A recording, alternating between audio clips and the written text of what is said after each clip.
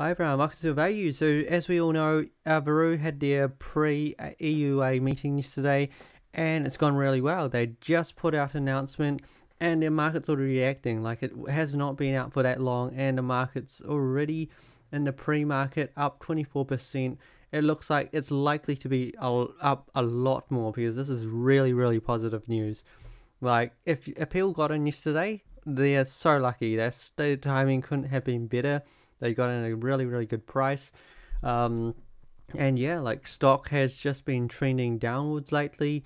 So this is brilliant news. Like, let's look into what they said. Like, the company just put this out, and basically it says FDA states that Veru should submit requests for emergency use authorization.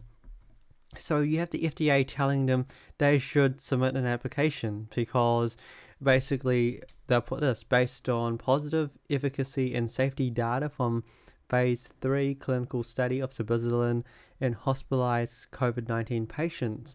So FDA is actually really happy with the data. Whereas not too long ago we had that CULPA report that was scrutinizing all the data and everything. But no, FDA is happy, so it's really good to hear that, you know. It kind of just takes away those worries that a lot of people had. It still means they're going to scrutinize the data, so it's not a clear approval, but the company itself seems to be very confident. There's a few sentences in this announcement that kind of signals extreme confidence by the company. So FDA agrees that no additional efficacy studies or safety data are required to support a request for EUA. So they're quite happy with the data. Like, everything looks quite good. A request for EUA is planned for submission in calendar 2Q in the second quarter of 2022. Company plans to meet with US and ex-US government officials to discuss advance purchase agreements. So the company is taking this as a clear sign that this is, you know, a good go to do this, you know, like that approval is very likely and that they should basically start discussing agreements.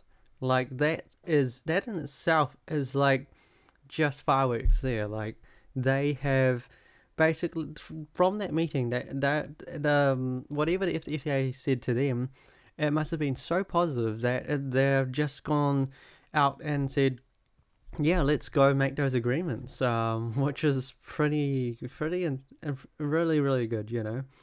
FDA agreed that phase 3 COVID-19 study that was stopped by an independent data monitoring committee for overwhelming efficacy is sufficient to support the efficacy proportion of a request for EUA submission and for an NDA submission. So, you know, it was not quite approved yet, but, you know, like, a lot of overwhelming kind of support for it seems to be there. Because if they don't feel like they need to scrutinize the data, then I guess that's, at the end of the day, like, that's probably the most important part about it. That if the FDA is happy with the data, then, you know, it seems like a really good go-to, you know, that approval there's a very strong chance of approval. You know, nothing's 100%, so we can't say anything's guaranteed, but it seems like there's a likely chance that the company gets an approval, which is going to be amazing.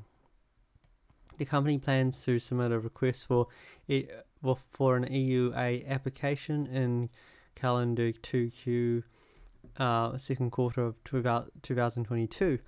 The company has scaled up manufacturing processes and will be able to produce commercial drug supply to address anticipated drug needs following potential FDA authorization in US and subsequent authorization in other countries and regions.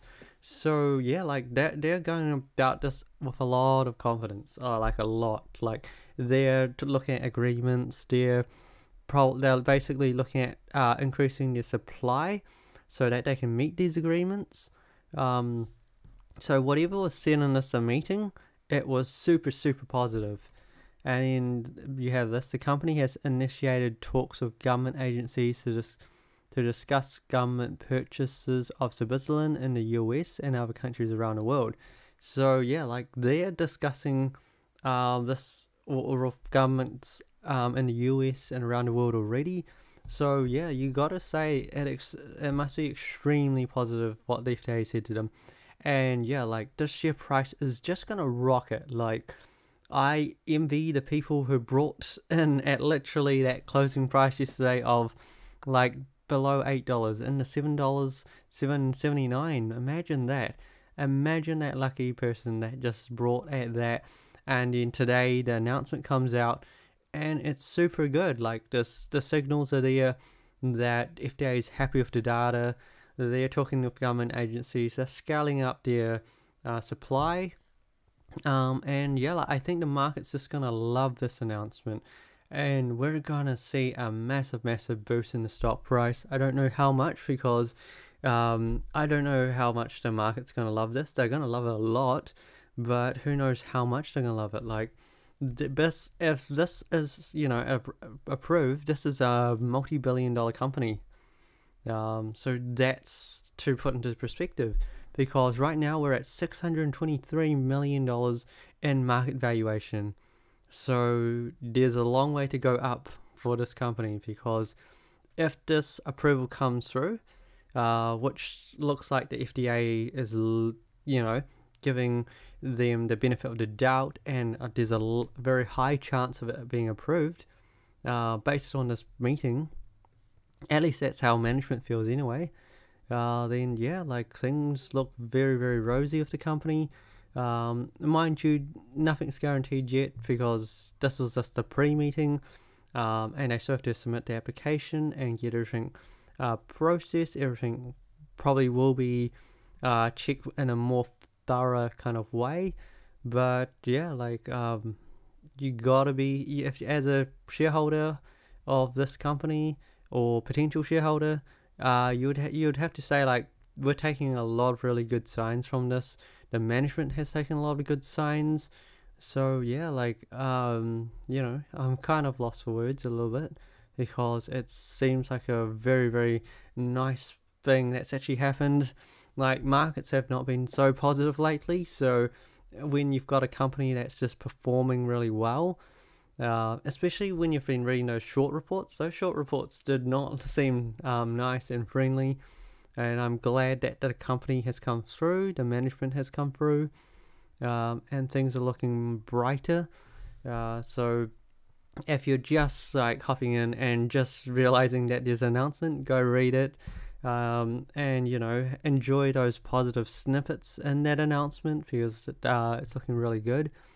And yeah, like I think just the positive momentum is likely going to be back in the stock, and it's likely not going over $10 for sure.